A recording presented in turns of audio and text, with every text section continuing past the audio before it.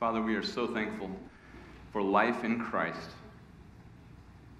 Without Christ, we have nothing but death. We have nothing but hope and fear of condemnation. In Christ, we have the very experience of life itself. Even before eternity, we have a quality of life, a quality of existence that only you could give. And that quality of existence is to be free from sin's dominion, its rule, its power over us, to have the shackles of our sinful nature to have been broken, to be able to rejoice in obedience, to be able to see our heart bend in directions that are toward you and toward obedience and toward righteousness. This is life, and we want to thank you for our life in Christ. Lord, as we turn our attention to your word, I do pray that you would quicken our ears, our hearts, and our minds. I pray that you would give us strong encouragement when our ministries and our service and all of our areas of responsibility, whether we are parents, in our marriages, in our workplace, in our classrooms, and in our church ministries, I pray that we would find incredible encouragement from this text this morning. Fuel within us, Lord, an incredible heart of gratitude, a gratitude to you that would transcend and surpass the circumstances that we live in, that would even surpass the fruit that we may or may not see, and that would surpass the results that we would long for with regards to the gospel and with regards to those whom we love. I pray that you would be glorified by a heart that would remain faithful, humble, and full of gratitude, even when ministry is difficult. And so we ask that you would answer this prayer for no other reason than for you to glorify your name through this congregation. And that would be more than enough for us. In your name we pray. Amen. All right, you may be seated.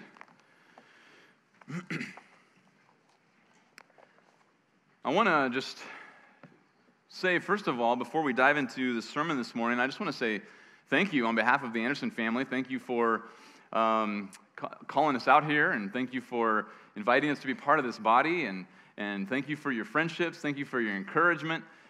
We've been loved on you and so warmly received by you, and we're very, very grateful. We are already indebted to you, and it is just really a joy and a privilege to be here.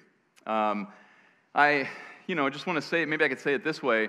This morning I'm your preacher. Hopefully soon I can become one of your pastors. I think, one of my prayer requests in this season has been, Lord, give us as a family like the, exponential speed in getting to know everyone. And we long for that to happen. And, it just takes time, and you and I both know that. But we're praying that the Lord, by His grace, would speed that process up, and that it would happen faster than naturally possible. And I think the Lord's answering that. But I know it's a difficult season and a very interesting season for all of us. And so in some ways that kind of slows that down. But nevertheless, we are super thrilled to be here. And we really, really look forward to getting to know you and your families. Well, I want to just turn our attention quickly to God's Word for the sake of time this morning. Grab your Bibles and open up to 2 Corinthians chapter 2. 2 Corinthians chapter 2, verses 14 to 17. I really have been enjoying Romans so much, and so I thought about just doing the next passage. But then I knew I'd have to face Smed when he got back from Northwest Community. He's teaching up at Northwest at Scott Christmas's church up there, and he'll be back this afternoon. But he asked me to teach this morning, and I thought this passage was something that I had just been reading through in my own reading of God's Word, and it refreshed me once again. And so I wanted to come back to this text because it is such a powerful, powerful text. 2 Corinthians chapter 2, I'm going to read verses 14 to 17. Verses 14 to 17, that last paragraph in chapter 2. Follow along with me. But thanks be to God, who always leads us in triumph in Christ, and manifests through us the sweet aroma of the knowledge of Him in every place. For we are a fragrance of Christ to God among those who are being saved and among those who are perishing. To the one, an aroma from death to death, to the other, an aroma from life to life. And who is adequate for these things? For we are not like many, peddling the word of God, but as from sincerity, but as from God, we speak in Christ in the sight of God.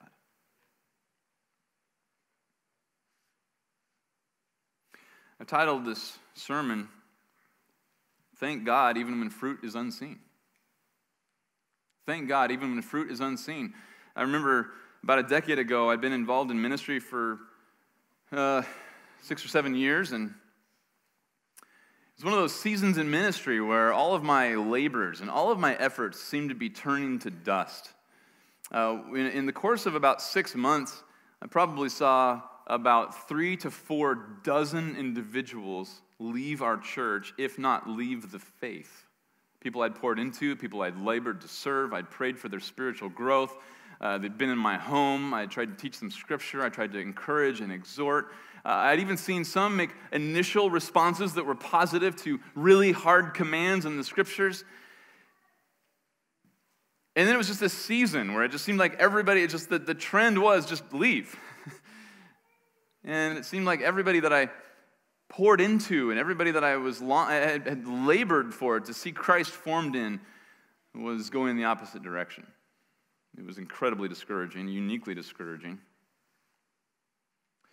And you all know, if you've served the Lord any length of time, this is not some unique phenomenon to formal pastoral or preaching ministry. This is just Christianity. You probably had a season in your own Christian service, your own Christian ministry, where you've been very burdened by what you perceive as a lack of fruit.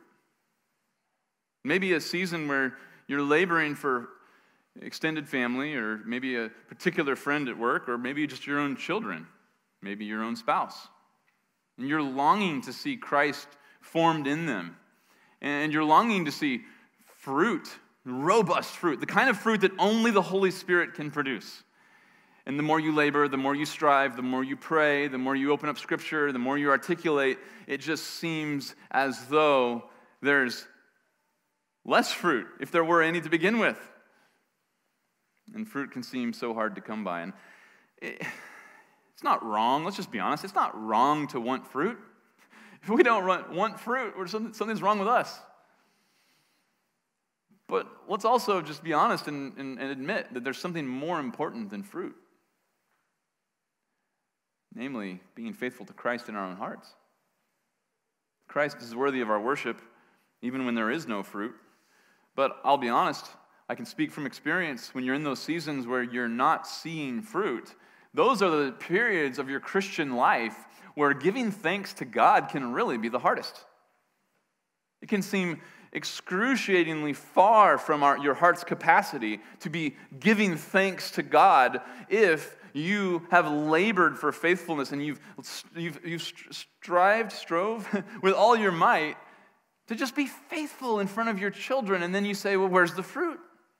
Are they going to follow after Christ? Are they going to embrace the truth? Are they going to count the cost? Are they going to tremble at God's word?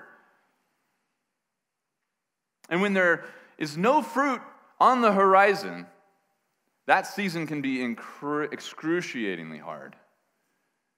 And giving thanks to God in that season can seem impossible. But Paul did. If you paid attention when I was reading that paragraph, you might have heard the title and said, wait a minute. Because I know that you're good students of the Bible.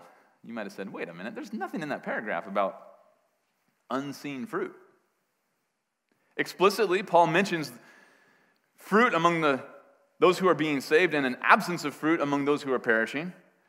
But he doesn't say anything explicitly about unseen fruit. And this is one of those paragraphs. Every paragraph needs to be read in its context, but this paragraph especially is critical to be read in the context of 2 Corinthians. And before we dive into verse 14, I want to just give you a little bit of background here. 2 Corinthians, it's actually the fourth letter that we know Paul wrote to the Corinthian church. He wrote one before our 1 Corinthians, and that would have been a letter that gave them some instruction that they were even confused about. And in 1 Corinthians chapter 5, he refers to that letter, and he talks about, when I wrote to you, this is what I did not mean, and he clarifies some things, which, by the way, is interesting. If you're in Equipping Hour, this is free for the sermon. For you who are here for the sermon, this is free. But in Equipping Hour, we've been talking about God's clarity of speech, and it's fascinating that if you read the Bible cover to cover, the only time where you find an inspired writer who had to clarify, it's 1 Corinthians referring to an uninspired letter. Isn't that fascinating? So we have a letter before 1 Corinthians, then you have 1 Corinthians, then you have what's called the severe letter, and he talks about that in chapter 2 of the second epistle, what's called 2 Corinthians. He talks about a severe letter that was between some visits that happened after 1 Corinthians. And so now this ends up being the fourth time he's written to them. And he's about to come visit them for the third time, as he says in chapter 12 and chapter 13.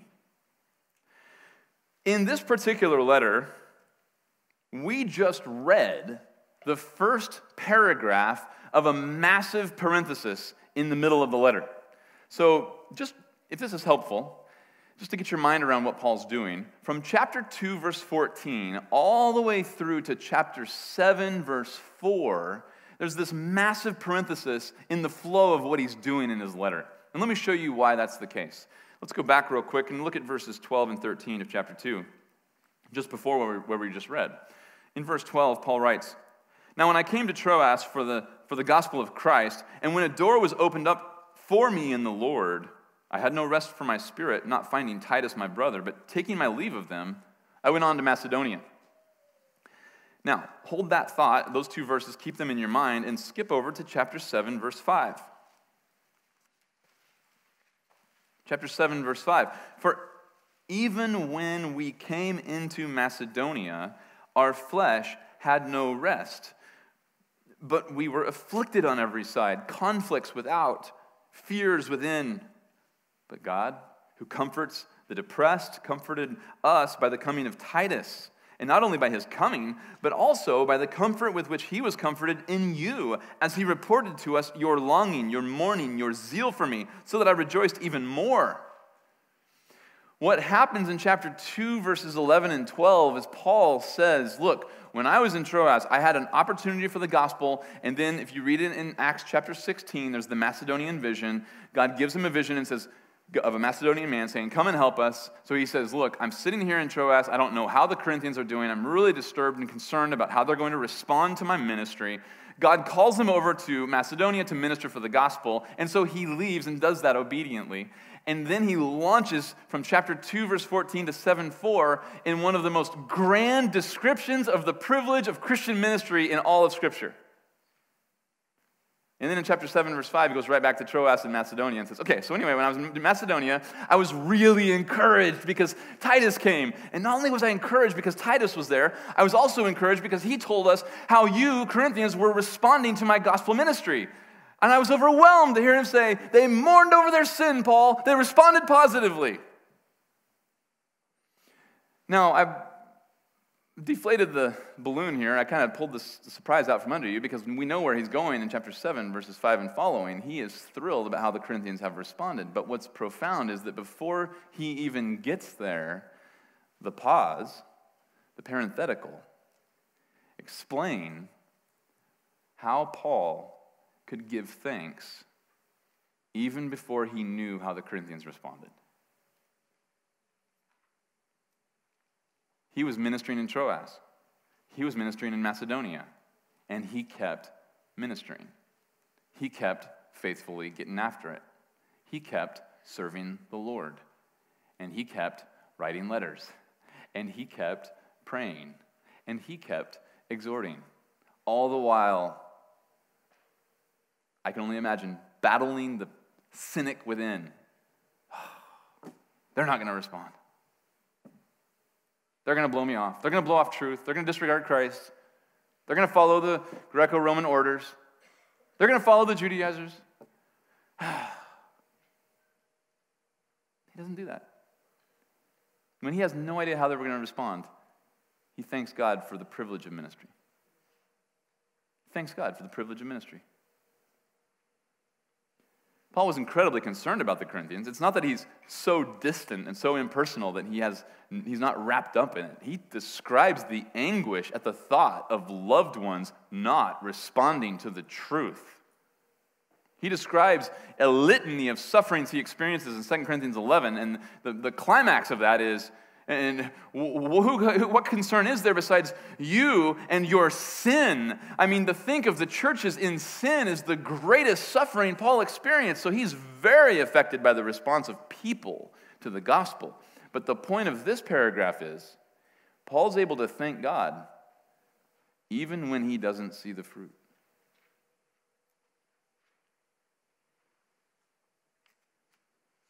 Can you thank God even while your children are still in unbelief? Can you thank God for the privilege of parenting them? Can you thank God even while family or friends are still in unbelief? Can you thank God for the privilege of ministry when you're trying to labor in the church and fellow Christians, fellow church members aren't bearing the fruit that you would long for? Are you able to thank God for the privilege of being a ministry of Christ on their behalf? Paul does that in this paragraph, and it's important that we understand how. This is incredible theology for us so that we can remain faithful and that we can please the Lord even in those fruitless, apparently fruitless seasons of ministry. So, as we walk through this paragraph, I kind of want to just outline it by giving you 3 reasons to thank God. Even when fruit is unseen, thank God, and there's 3 reasons here. Starting in verse 14, thank God that he leads us in triumph. I'm going to make a quick comment here about these first couple of points. Notice in verse 14, it says, "But thanks be to God who always leads us in triumph in Christ and manifests through us the sweet aroma of the knowledge of him in every place." Verse 14 contains the first 2 reasons. But notice that it was stated in the way of Paul saying, hey, thank God for this reason. He just says, thank the God who does these things. So these first 2 reasons for thanksgiving just simply happen to be Paul's description of God. This is how he's thinking about God in very dark seasons of ministry, apparently fruitless seasons of ministry. Theology grounds thanksgiving. Your view of God is on display in how you respond when ministry is not effective or apparently ineffective. He starts by saying, but thanks be to God. So here he is, ministering in Troas, ministering in Macedonia. He has no idea how the Corinthians are responding. And he's still just thanking God. He's thanking the God who always leads us in triumph in Christ. Let me explain that so that you can appreciate why Paul is giving such profound gratitude to God for this reason. That he leads us in triumph.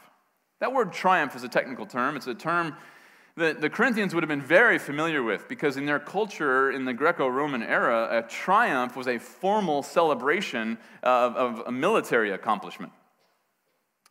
In the period of the Republic, according to Josephus, even the functioning Senate under the emperor, you would have generals coming back who were victorious, and they would become a candidate for a triumph. A triumph would be a massive, massive celebration, and to be a candidate for a triumph, there are several criteria.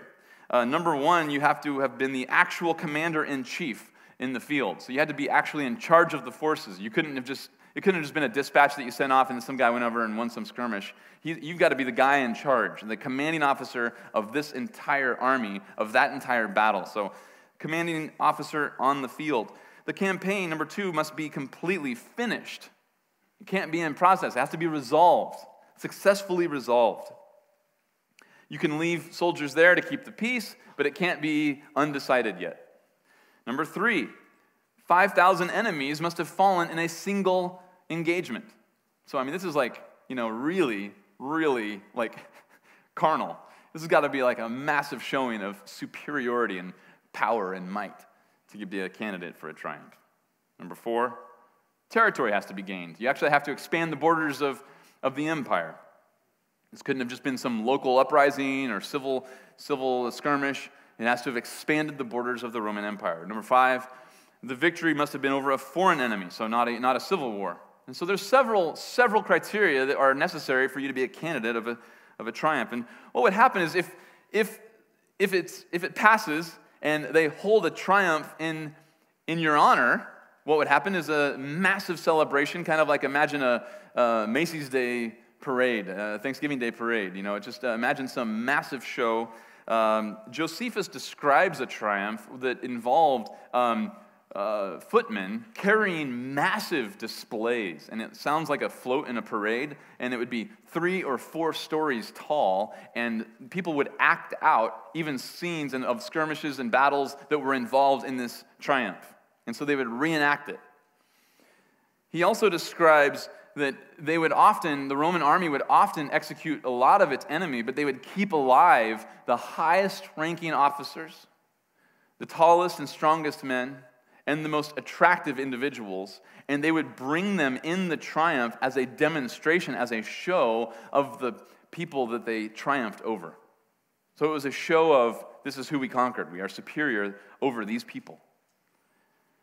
Then they would march all the way through Rome to the Capitoline Hill. And if you've ever been to Rome, you know where the Capitol is. It's right up that hill. It's the hill up just above the Colosseum. And so if you've been to the Colosseum, you've seen that hill with all the ruins. That's where Caesar lived. That's where a lot of the government buildings are still. You can see the ruins of the government buildings on the Capitoline Hill. And so the triumph would end there, and they would go up on the Capitoline Hill, and they would offer sacrifice in the temple to Jupiter. It's interesting, if you've been to the Colosseum, by the way, if you've seen Titus's arch, that's the arch between the Colosseum and the hill. It's celebrating Titus's triumph. Titus was a Caesar, but you might have heard about, you know what happened in AD 70. Jerusalem was sacked by Rome. Well, Titus was the general. So he actually earned a triumph for what he accomplished in Israel. And if you go to Rome today and you look at Titus's arch, you can see engravings on that arch of Titus's triumph. And if you look closely, I don't remember which side, one of the sides has a picture of men carrying the candelabra, the sevenfold lampstand out of the temple. That's actually engraved on the arch. So this parade would have gone through. There would have been reenactments of victories. There would have been the conquered soldiers. There would have been the officials who would then punish the captured individuals, and then they would actually bring them up and execute them at the end of the triumph. There were musicians, there were priests with incense, and then there would be the general decorated in purple. It was a pompous show, and it was to show superiority and significance and greatness and grandeur and glory. And Paul just kind of steals that motif. And he says, you know what I can thank God for? I can thank God that he always leads us in triumph in Christ. And he pictures things from a different perspective than looking at fruit or its apparent lack of fruit. He looks at ministry when he's still uncertain about how is this going to be responded to? How is this last exhortation going to be responded to? Is it going to be embraced? Is it going to be received? Is there going to be fruit? Is there going to be softening? Is there going to be a turning? And he says, I thank God that he always leads us in triumph. He sees God as victorious no matter what. And he sees himself as being led in this triumph, victorious in Christ. Why is that image important? He's going to pick that back up here in verse 15 in just a second. But quickly, look at the second reason to thank God when fruit's unseen. Thank God that he displays Christ through us. Thank God that he displays Christ through us. What's necessary to see here is that he introduces the smell of Christ. It says he manifests through us the sweet aroma of the knowledge of him in every place. And then he's going to say in verse 15, it's a fragrance of Christ to God. And then in verse 16, an aroma of death to death and an aroma of life to life. And we'll get to that in a second. But here he just talks about this sweet aroma. We become the sweet aroma of God, of Christ, as God leads us in triumph in Christ. It's fascinating when you read some of the accounts of the triumph. Often people would line the streets and they'd want to see these stage displays being carried down and the reenactments in the battle, and they'd want to see the captors, and they'd want to see the victorious army, and they'd want to see the general. They want to see it all. And so they would just line the streets, and they'd often throw flowers out in the street. Now, Paul doesn't say anything explicitly about flowers, but I would like to just take that as an image for you for a second and just think of the smell of flowers. He's picturing the image and the aroma of this triumph. And he's saying it's the aroma of Christ. It's the smell of Christ. And where he's going to go on the next point here, he's going to point out that it doesn't matter if you're the victor or the captor. It's the same smell. But thank God that he is making Christ known. He's manifesting Christ, the smell of Christ. He's permeating the world with the scent of Christ through us.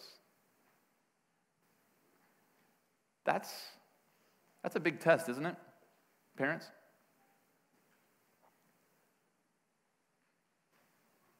You see your children, you see people you love, and you see them not responding to truth. And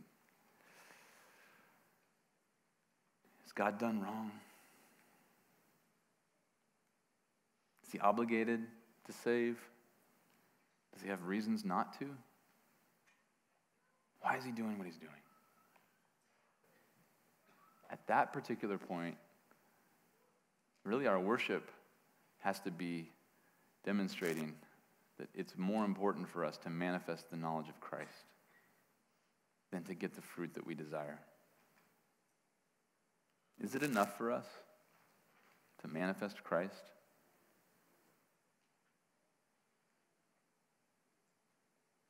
Third,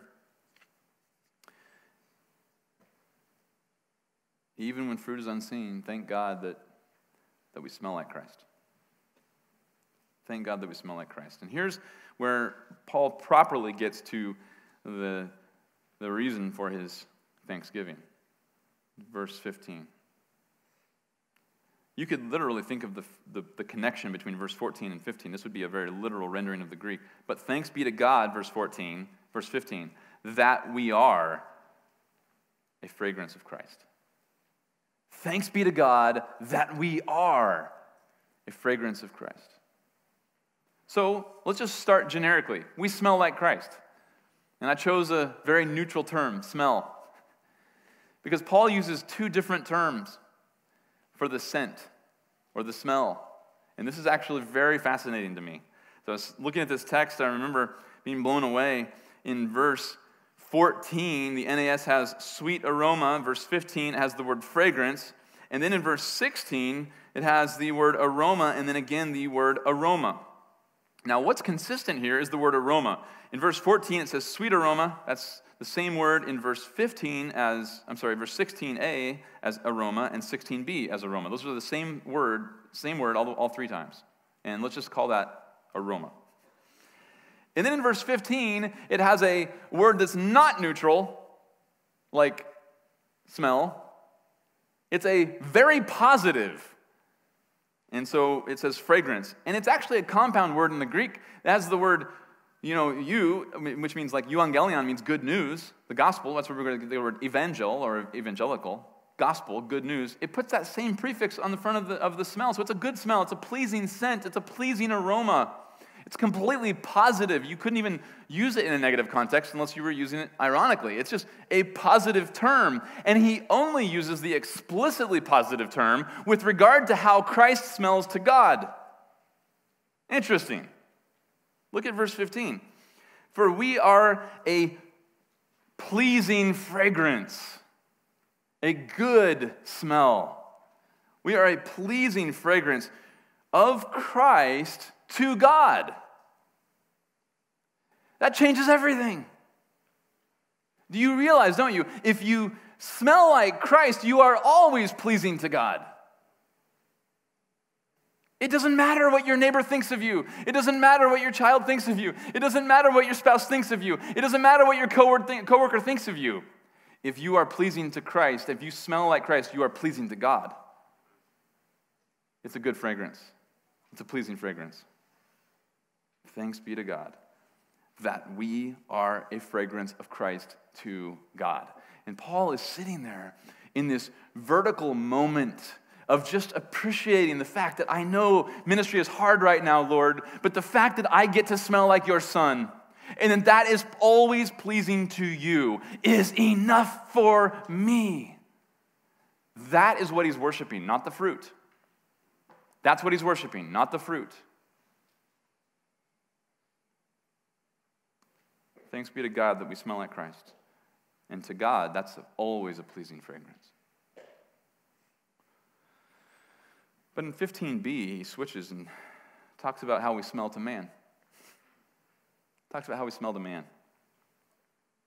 And he switches his terms. He says in verse 15 for a second, go back to 15, for we are a fragrance of Christ to God among those who are being saved and among those who are perishing. So it's not indifferent to the fact that we are among people, and there's a horizontal element to how they respond to the sweet fragrance of Christ to God. It's just that all that matters is I'm among people, and I always have this pleasing aroma to God because I smell like Christ. And then in 16, he picks up the horizontal element, and he says, okay, let's talk for a second about those who are perishing and those who are being saved. And he explains that to man, we are an aroma. And so you need a more neutral word like smell, aroma. It's not pleasing fragrance. It's the neutral word. So smell, you can use it in different contexts. You know, you walk in somewhere and you say, oh, what's that smell? It's just dripping with it. It does not smell good. You can hear it in my tone. Or you walk into a bakery and they just finished another batch of incredible pastries and you say, wow, that smell is amazing. And you can just use the word smell. It's neutral. It depends on its context. You can go swing it either way. And so here, Paul uses this word, it's neutral, it's translated aroma, and he says, yeah, we are a sweet fragrance to God and we are an aroma to man. And it goes both ways, doesn't it? To continue his metaphor of the Roman triumph, the flowers that would have been thrown in front of the soldiers, it smells the same to the victors and the captors, but to one it's victory, to the other it's death at the Capitoline Hill at the temple dedicated to Jupiter. Paul says, verse 16, to the one an aroma from death to death, to the other an aroma from life to life. And who is adequate for these things? Wow. We smell like Christ, we're pleasing to God, but when you smell like Christ, you're an aroma to man, and that's going to produce a wildly opposite reaction, is it not?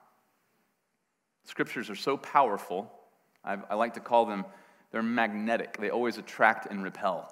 There's no neutrality with the Scripture. There's no neutrality with the truth. It's always attracting or repelling. It's too strong. Here, using the fragrance element, instead of like a magnetism illustration, here it's using fragrance, and he's just saying like the aroma is too strong. It's for one, it's the aroma of life to life, and for the other, it's an aroma from death to death. Now, why does he say from life to life and from death to death? I think the best way to understand that prepositional phrase is just simply, it's like you think of a spectrum. You know, like if you're describing a bad smell, you're like, oh, I don't know, it's somewhere between like wet dog and stinky socks. You give like a spectrum. And so Paul just gives a spectrum. He's like, well, on one end of the spectrum, if you're perishing, it smells on the one end of the spectrum like death, on the other end of the spectrum like death. From death to death. That's your spectrum. To people who are perishing, I don't care who you are. If you're perishing, Christ smells like death. And if you are currently being saved, the fragrance of Christ, it's somewhere on the spectrum of life over here to life over here. I don't care who you are. If you're being saved, Christ is the smell of life. From life to life.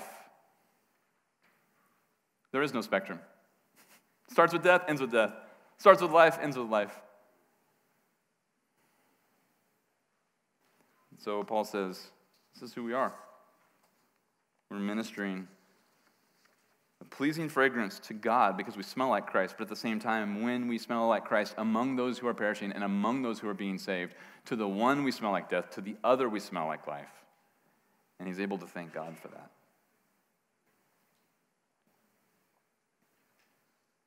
Is knowing Christ and making him known enough for you?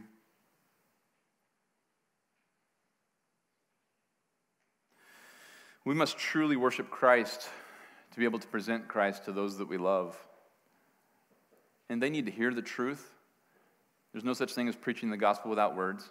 And I know the phrase, preach the gospel and when necessary, use words. No, there's no preaching the gospel without words. But it's also true that more damage can be done by getting words right and not living in a way that proves the gospel. And the best evangelism must start with a heart that's content to be pleasing to God because it's content to smell like Christ. That has to be more important than the fruit.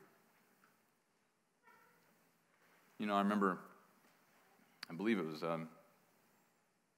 Spurgeon's mom who said when Spurgeon was young, if you die, he was in his unbelief still, if you die, Chuck, whatever she called him, when you die, Chuck, I'm going to side with God against you.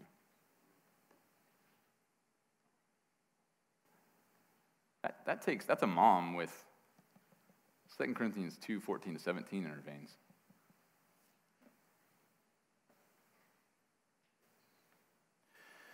Picture this reality, Christians.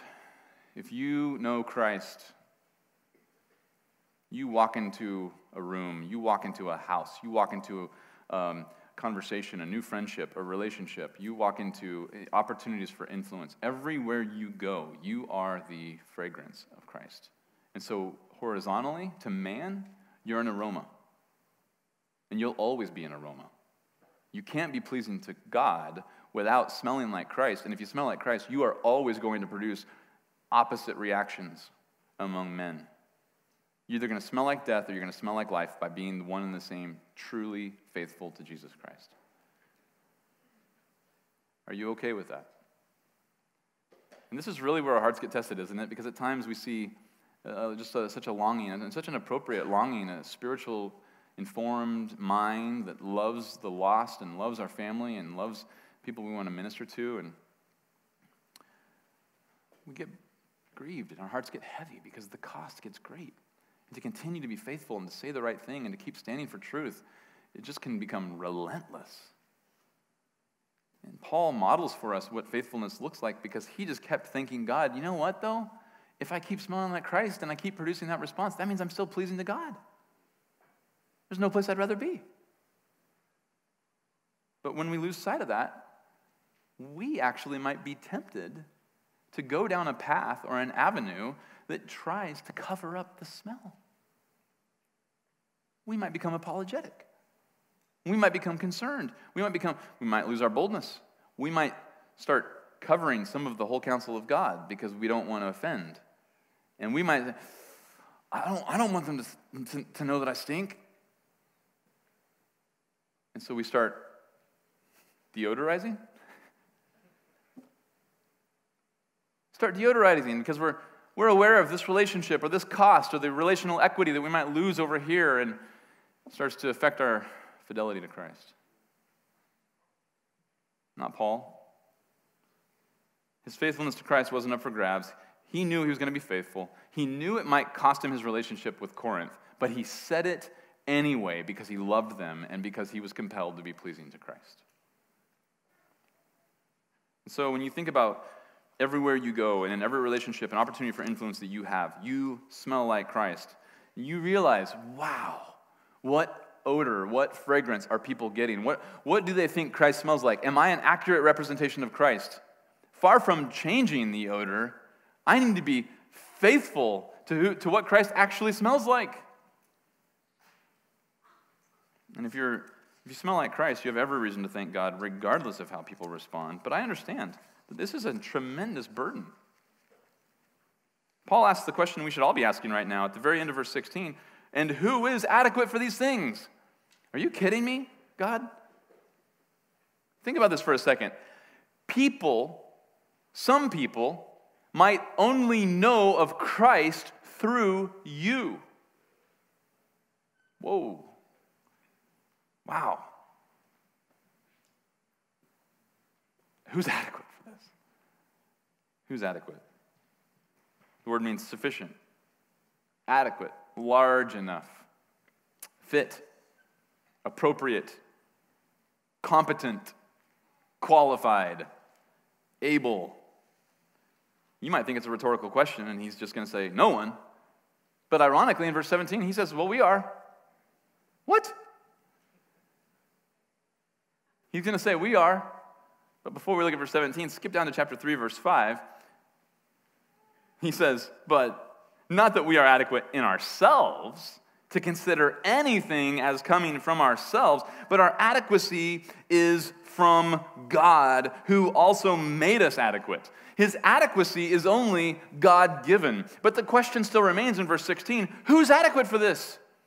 I mean, everywhere we go, we are a fragrance of Christ to God, which is always pleasing, and then we become, by default, an aroma to man. And to some we smell like death, to others we smell like life. Eternity is being turned upside down or cemented every time we open our mouths if we speak gospel truth. This is so sober. This is such an intense. No wonder Paul is saying, who's adequate for this? And so in verse 17, he says, it starts with the word for. And this is going to explain how he knows that he is a pleasing fragrance of Christ to God, and how he knows that he is the aroma of Christ to man. Because let's just be honest. If you get this wrong, people will still think you smell like life and death. It's just that those who are perishing will think you smell like life, and those who are being saved will think you smell like death. So the simple fact that people would have opposite responses to your life and ministry is not enough. Because if you get this wrong, those who are perishing will smell you and say, hey, it smells good, it smells like life. And those who are being saved will smell you and say, this smells like death. But if you get it right, it's flipped. And those who are being saved will say, you smell like life. And those who are perishing will say, you smell like death. So how do you know? The basis for that statement comes in verse 17. For we are not like many. If you write in your margins of your Bible, you could just write the many on the margin there. We are not like the many. That's what Paul says. He gives it the definite article. We are not like the many. Isn't that helpful, by the way, to just know that in Paul's day, the same arguments just continue into our day? In Paul's day, people would look at what true ministry was supposed to look like, and they would just look at the many. Well, everybody's doing it that way. In today's day and age, everybody's like, wait, why are you saying that's the gospel? Or why do you do ministry this way? Or why do you think this is, everybody else is doing it this way. Well, guess what? If you're on the narrow way, you're in good company, because Paul says, we're not like the many. So next time somebody says, well, nobody else does it that way, say, good. Look at 2 Corinthians 2:17. We are not like the many. So what is it about the many that gives him proof that he is actually smelling like Christ? How does Paul know that he's smelling like Christ? Well, here's the negative. He knows that he smells like Christ because of a negative. Fortunately, he is not like the many who peddle the word of God. Gospel peddlers, hucksters of the truth. You know, a peddler is somebody who sells stolen goods or rips off their customer. A peddler, a hawker, they just make a buck off of the person they're selling to. I remember one time in Chicago when I was probably 19 years old, pretty ignorant. Guy was selling some electronic equipment or whatever. He's like, hey, you want to see some electronic equipment? Me and my buddy were like, yeah, sure, why not? You know, and so we go in there. And next thing I know, we're in this dark entryway to some apartment building, and this long conversation ensues about if we like the speakers that he has, if we're going to pay him, and we're like, well, sure, we would pay you if we like them. We just want to see what you have. And he's like, well, do you have the money on you? And this whole thing ends up with him literally getting angry, and he starts to reach into his coat. And I'm no thug, but I was about ready to hit the guy. I thought he was going to pull a gun on me. That's when I think of peddler. I'm like, that's my guy. Okay, that's the peddler. He's got something up his sleeve. He's trying to get something out of you. But when it comes to gospel peddlers, they are never selling electronics on the streets of Chicago with a gun up there in their coat. What are they doing? They're peddling truth. They're peddling the gospel. They have the appearance of religion, To Christ, to God, they smell like death. To those who are being saved, they smell like death. But to those who are perishing, they smell like life. It becomes important to realize peddlers are a dime a dozen. There's only a few tactics that they have. Gospel peddlers will often appeal to numbers, popularity, and influential endorsement. They get pats on the back to create a good old boy club where one can endorse the other, and then the numbers of followers, by way of books and YouTube followers and subscribers and everything else, becomes the very proof of their fidelity. That's very contra to Paul. Notice in chapter 3, verse 1, which is for another day, but it's worth reading at this particular point. Are we beginning to commend ourselves again, or do we need, as some, letters of commendation to you or from you? Gospel peddlers are always looking to horizontal affirmations for their ministry. Gospel peddlers will use a disguise. They conceal that they're making the word of God more attractive to sinners, whereas Paul in chapter 4, verse 2 says, we have renounced the things hidden because of shame. And gospel peddlers are always pragmatic. They use whatever tactic works. Paul says we do not walk in craftiness in 2 Corinthians 4:2. Gospel peddlers use the word of God. They just adulterate it and water it down with error. And that's what Paul renounces in chapter 4, verse 2c. Nor do we adulterate the word of God. They also promote themselves, which is the opposite of what Paul did. 2 Corinthians 4:5. We do not preach ourselves, but Christ Jesus as Lord for your as your bondservants for Jesus' sake. That's a good question right there, a good test. When you hear a human preaching, do you learn more about God and His Word, or do you learn more about the guy? Is it more full of anecdotes, more full of personal preferences, or more full of truth being made clear and the implications of a passage for your life, being sobered in your senses? Gospel peddlers ruin holiness. They promote carnality. Paul talks about all of that in chapters 6 and 7 and 12 of this book.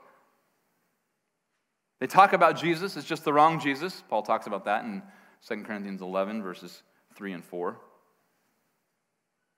And they don't confront sin. Or if they do, they confront the popular ones, the acceptable sins that the society rejects, and that becomes the only sin that they'll preach against.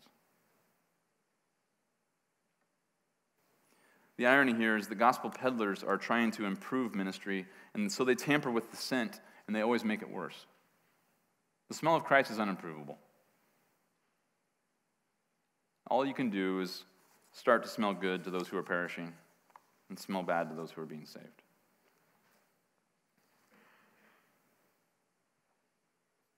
If that's not Paul's ministry, what is Paul's ministry? In 17b, he says, but as from sincerity, as from God, we speak in Christ in the sight of God. As from sincerity.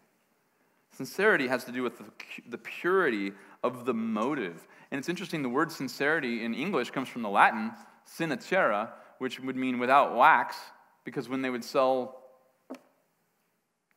pots, they would sell it as waterproof, and they would wax it if there was cracks. They would just put wax in it so it would hold water for the sale, and then, over time, and as it gets hot, it would melt, and it would leak, and that's a waste. So selling it without wax means it's bona fide, it's sincere, it's the real deal, it's the genuine article. And it's interesting that in the Greek word, which we don't really have an equivalent for, it actually is a compound word that means judged by the sun.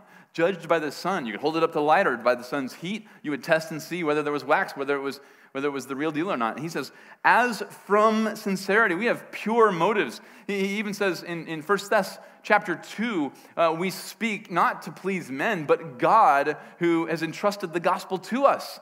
He's seeking the approval of God in his very ministry. There is a sincere motive. He does not ultimately care how people respond, though he's burdened by it. That is not his motive. His speech is governed by one concern, an audience of one. As from sincerity, as from God. I'm speaking the words God gave me to say. And friend, spouse, son, daughter, coworker, distant relative. I'm saying this because I love you. I know it's horribly indicting and hard to hear. I'm saying this because I care about you. You need to hear this truth. I got it from God, and I must hand it to you untampered with. That's his sincerity. That's speaking as from God, speaking in Christ in the sight of God. Every utterance evaluated by what does God think of that? Well, I want to just ask you to really answer a few questions. When you evaluate whether you smell like Christ, and you consider your life and your message before the Lord, ask yourself a few questions.